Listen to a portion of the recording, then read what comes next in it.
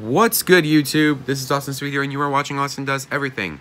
Welcome back to the channel, guys, and welcome to episode number 7 of Wrestling Talk. This is the weekly show that I come on here, I discuss wrestling and nothing but wrestling, and I can't believe it. Episode 7 of Wrestling Talk. This is amazing. I cannot believe it. We're almost to the 10th episode. Now, today on Wrestling Talk, we are going to be discussing if the burning question, should Dean Ambrose turn on the Shield or not? If you guys recall, Monday night on Raw, just last Monday night, when the Shield lost to the Dogs of War, which is Strowman, Ziggler, and McIntyre, Dean Ambrose walked out on his team. Then the following Monday, Seth Rollins won his match against the World Cup,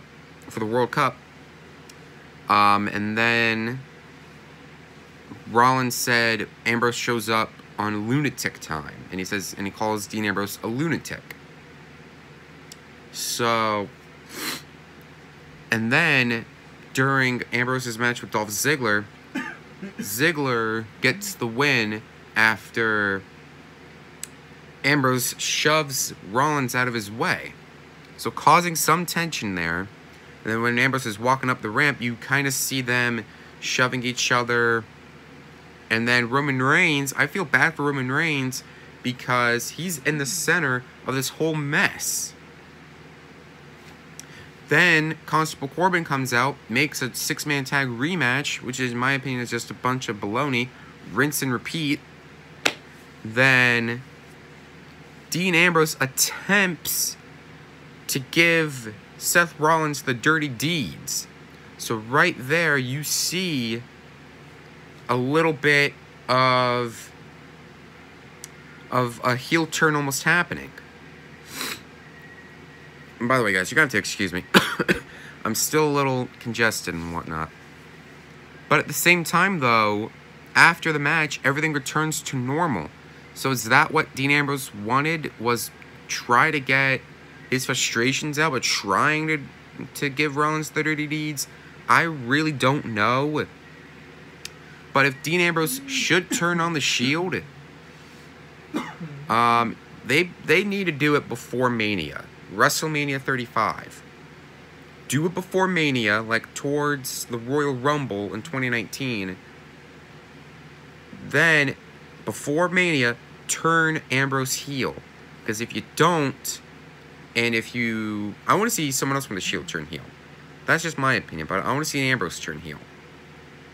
Like, turn Ambrose heel before WrestleMania 35, then you make a triple threat for the Universal Championship. That's my opinion. I don't know. I mean, I want to see Ambrose turn heel, but at the same time, I don't want him to turn heel. Because that will cause the Shield to break up, and we'll never see them back together. So overall, I think Dean Ambrose should not turn heel. Someone else from the Shield should turn heel and break up the Shield. So that'll do it for episode 7 of Wrestling Talk. I want to hear your guys' comments. What do you think? Should Dean Ambrose turn heel? Put it in the comments below and let me know. I'll be sure to read them. So that'll do it for this episode of Wrestling Talk. And before I get out of here, I know Dakota's teachers are expecting a Bob Ross video. I promise, guys, this weekend we will do the Bob Ross video. We will do it. But until then, this brings a close to episode 7 of Wrestling Talk. If you guys enjoyed this episode, be sure you hit the like button, leave your comments, and above all else, subscribe. And if you missed the last episode of Wrestling Talk, I'll be sure to link you. It'll be up here in the cards, somewhere right up here. So like I said, if you enjoyed today's episode of Wrestling Talk, be sure you hit the like button, leave your comments, and above all else, subscribe. Tap the bell, turn on all notifications so you don't miss the next one, and I'll catch you guys in the next video.